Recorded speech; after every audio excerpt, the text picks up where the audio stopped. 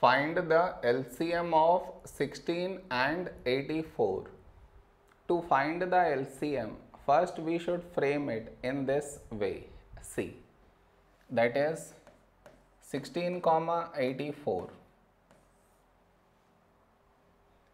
This is your step 1.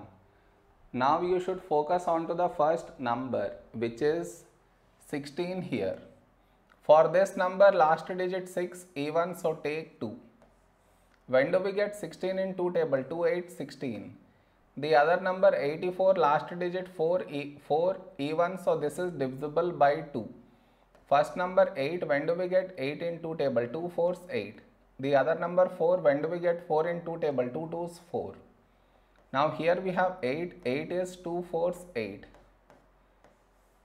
The other number 42, last digit 2 even, so this is divisible by 2. First number 4, when do we get 4 in 2 table? 2 2s 4.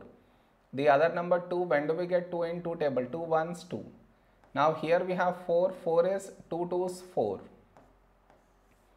The other number 21 not divisible by 2, so we write it down as it is. Now we have 2 here, 2 is a prime number, so 2 1s 2. The other number 21 not divisible by 2, so we write it down as it is.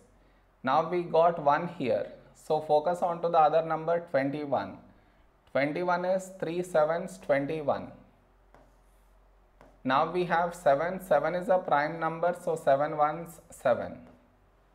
So we got 1 in both the places. So our LCM is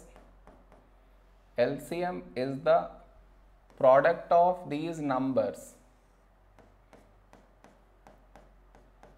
that is 2 into 2 into 2 into 2 into 3 into 7. So let us multiply these numbers. 2 into 2 4, into 2 8, into 2 16, into 3 48, into 7. 7 8s 56, 6 5, 7 4s 28 plus 5 33. So 336 is our LCM.